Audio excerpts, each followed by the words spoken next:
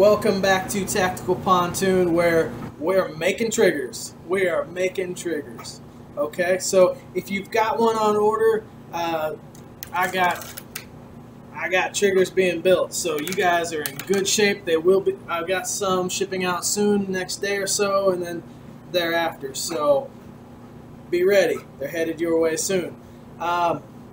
Really, here's the reason why we're here tonight.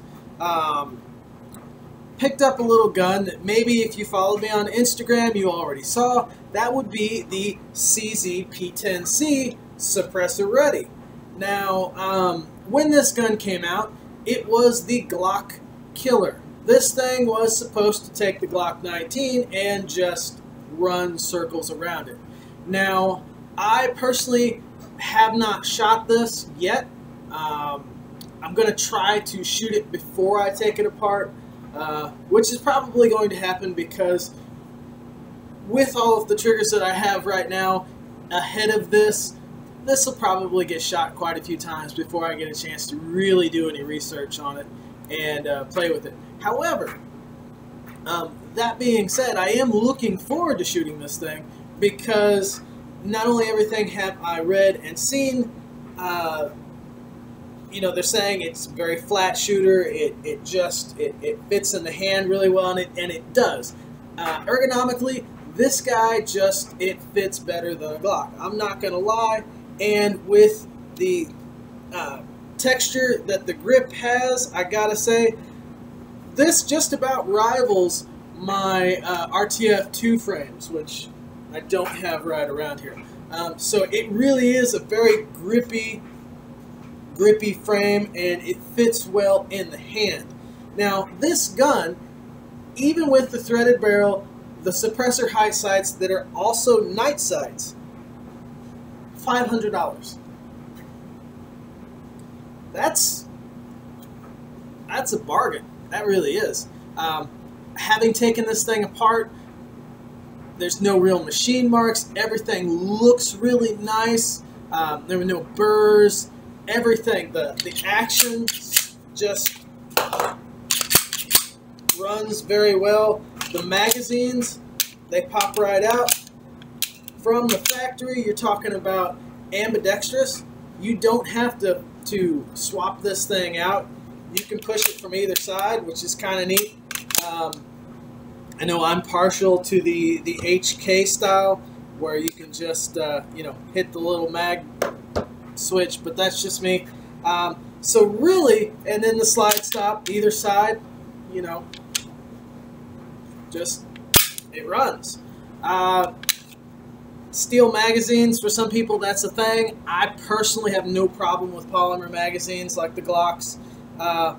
This guy came with the you know, the suppressor ready model. The magazines still say 15, but they hold 17. I know at first I was a little bit upset. I'm like, well, why in the world is it only going to hold 15 when my Glock 17 magazine is shorter and holds 17? So anyways, it does hold 17. It doesn't say it, just like an add-on. So really, Glock killer right out of the box. This guy is probably pretty close to what 30 years of evolution with the Glock kinda could have been. Now, I am a Glock guy. I love my Gen 5. I love all of my Gen 3s. But I do have some liking for this thing already. Right out of the box, that trigger is just pretty phenomenal.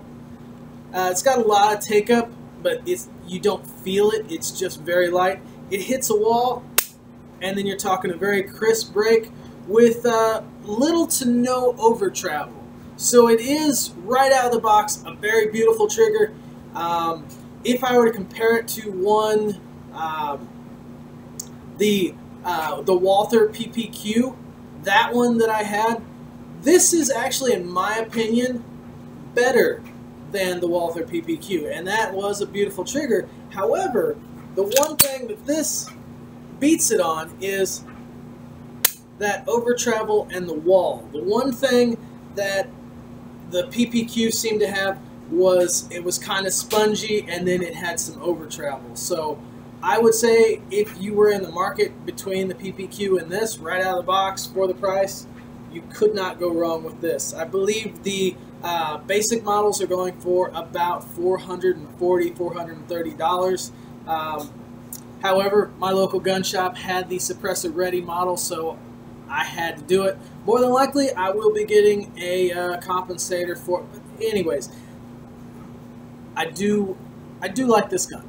Already at $500, you know, I threw the Streamlight on it, and when I look at what this is at $500 versus this guy, which I have not added up build price on this, and I really don't know that I want to at this point, but I gotta say, your money goes a lot farther with this guy than it does with this guy at this point.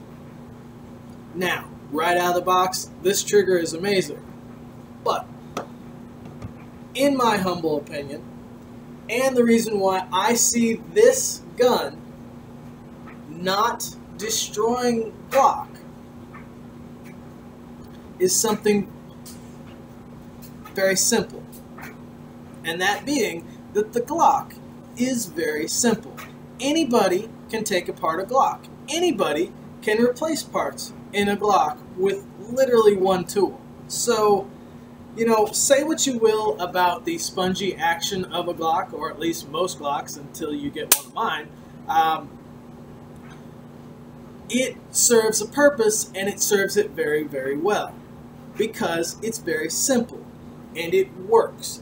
That is not to say that this won't work, and CZ has a long reputation. There have been some issues with this gun, which we won't get into here because this is just a short video, but the basic Glock, especially your Gen 3s, they run, and they run, and they run, and when they do break, it's relatively easy to replace a part. You know, say for example, my HK USP. This is probably a stronger gun than your basic Glock, but not only are parts more expensive, but they are harder to replace. Should you need to replace them, it is a Glock, or it is an HK USP, pretty much indestructible. So, and this did not replace the Glock. One, it was a lot more expensive, and the Glocks just run for the price. So, long story short, we will be looking at seeing what I can do to improve this trigger and running some rounds through it. Is it a Glock killer? Does it fit my Glock magazine or my Glock holsters? It does not fit any of my Glock holsters. So I watched all the videos. People said it fit Glock holsters. It doesn't fit Glock holsters. So I don't know. Go figure. But neat gun. Looking forward to shooting it. I'm also looking forward to taking it apart. And it will be more difficult than taking apart a Glock. Unless you're talking about basic field stripping, in which it is literally just a Glock. You do it the same way. So that's the Glock P10C suppressor ready. Just a brief overview and just a few differences between it and the Glock, and why, in my opinion, at least my humble opinion, why it will not replace the Glock or destroy the Glock. Take it for what you will. This is James, the Tactical Pontoon. I have got to get back to making some triggers. We will catch you later.